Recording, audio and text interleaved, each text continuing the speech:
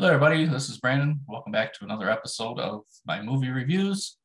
On this episode, I am reviewing the movie Spider-Man: No Way Home. Now, this is Peter Parker. Identity has been exposed. Everybody knows who he is, causes chaos for him and his friends and his family.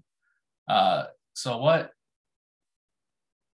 on this is first thought as well, I'm going to go to Doctor Strange and have him erase everybody or see if we can reset time or decide to try to erase people's memories of who he is.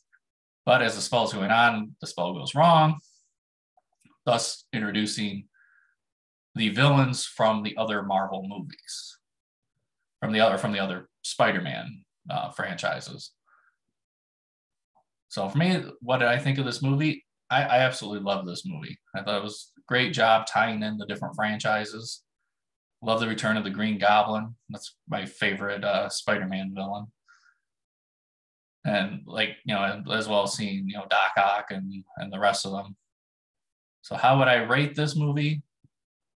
And again, Marvel does set a very high standard for movies, and this one definitely reaches or exceeds that standard. For me, I have to give this movie, and it's hard for me to do it because usually I try to wait to give a movie a 10. Until I've had a chance to see it a few times, but for me, I think I got to rate this one as a 10, as an all-time classic. So that's my short. And again, you will be able to catch the trailer and the end cards of this video, as well as the playlist.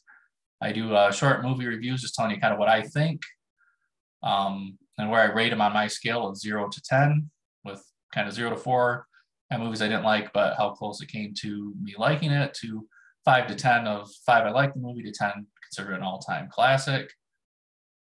So that's kind of my rating system.